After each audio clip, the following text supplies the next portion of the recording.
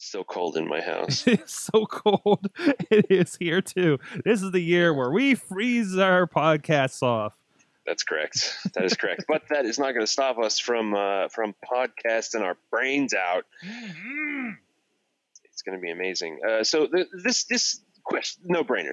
This question is a no brainer. It's super easy, and it is a question that we ask every year. Sorg, tell me, and everyone tell me, what are you thankful for in professional wrestling?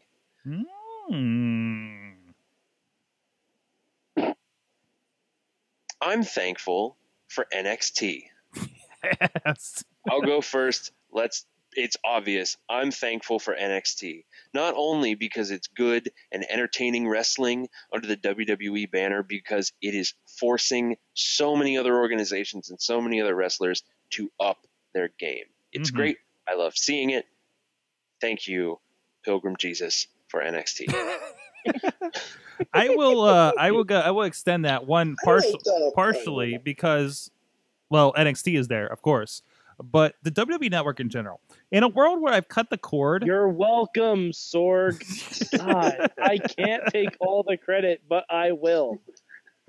In a world where I've cut the cord so many times that I don't even see commercials, but yet I can just turn on something when I just want something on and don't want to think about it, and that thing is something about professional wrestling.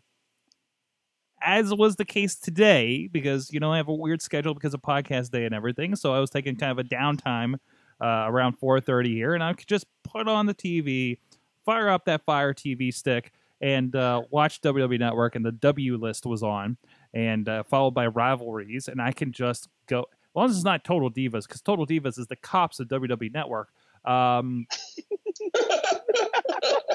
my God, that's so accurate. That is true.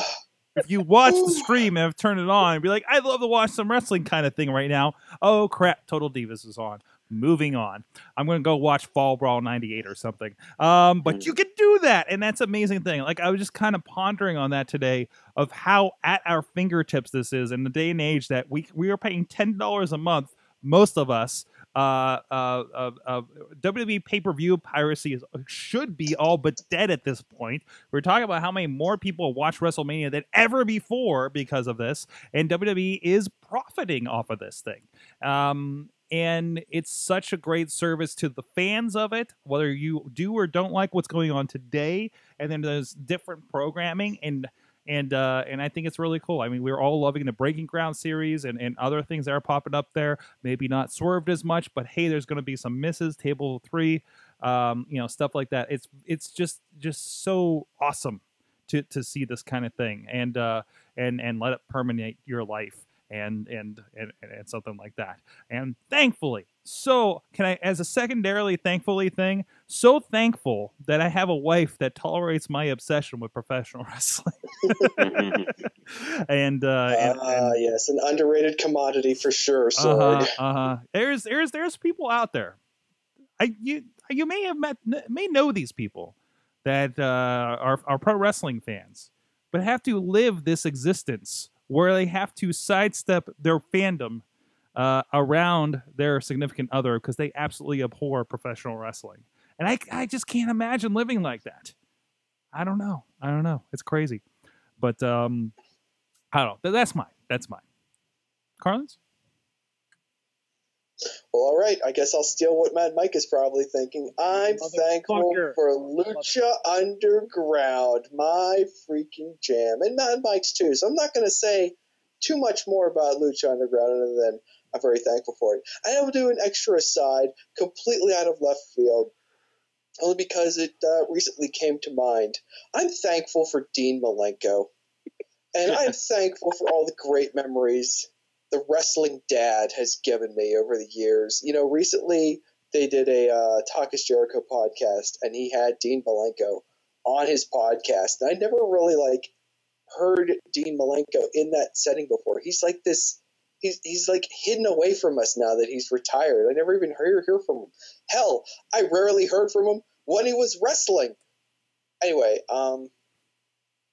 Dean Malenko, you were a great wrestler. you were one of the primary reasons that I got fully stoked and into professional wrestling in the late 90s. Watching you in the ring made me crazy. Just watching the precision in the moves made me appreciate professional wrestling on a whole new level. And Dean, I know you're watching. I just want to say you are appreciated. Just like Tupac appreciates his mama, I appreciate Dean Malenko. Now, Mike, say something nice about Lucha Underground. Well, I was going to say I'm very thankful for Lucha Underground and for friend of the show, Chris DeJoseph, who is a fan of us. But you know what? I'm going to shock the podcast world. I'm thankful for TNA Impact. Shut your mouth. No. Now, hold on. I am thankful because watching TNA for 8 weeks a month and podcasting about it for roughly 2 hours a month. Wait. Did you just say 8 weeks a month? That's what it feels like. I meant to say 8 hours. Okay. I just wanted to 8 hours. sure Yes, cool. 8 hours. I meant to say 8 hours. It feels like 8 weeks. But watching TNA for 8 hours a month and podcasting about it for roughly 2 hours a month is cheaper than therapy. Because I get to be angry and just yell at my TV for all the stupid things we do. And also, I am legitimately thankful because without TNA, we would not have Ethan Carter. I'd like to piggyback on that too and also say why I'm thankful for TNA Wrestling.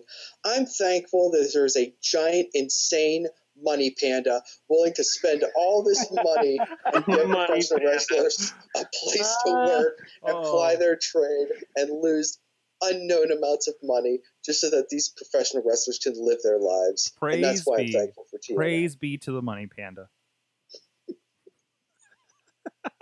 Okay, we had some other comments to this question throughout the day. Alex Carr says he's thankful for the opportunity to be writing about SmackDown every week because more often than not, I enjoy a lot of what I watch from that show. I'm with him on that. SmackDown is completely underrated and overlooked as far as I'm concerned. If we can just switch that with Raw, we'd be okay. Complete honesty. I think, as we mentioned on this show from time to time, Sorg, SmackDown is perfect. It's only 2 hours, and John Cena's never on it. So it is the perfect wrestling show. You are 50% correct. I'm thankful for my local indie wrestling promotions, especially now that I've started doing projects with one in particular. And I'm thankful for podcasts like WMS covering the best and not so best of pro wrestling. You know, we should just do a side podcast that's just like everything that sucks in wrestling. Like, just like, let's just pour all the negativity into one place. Sorg, oh, wait. I direct you to the Impact Wrestling Midweek War podcast. That's true. Okay. Say, isn't that what this is for? I thought that's what we were doing here. Okay. All right. And also our buddy Ed Burke, Magma Priest.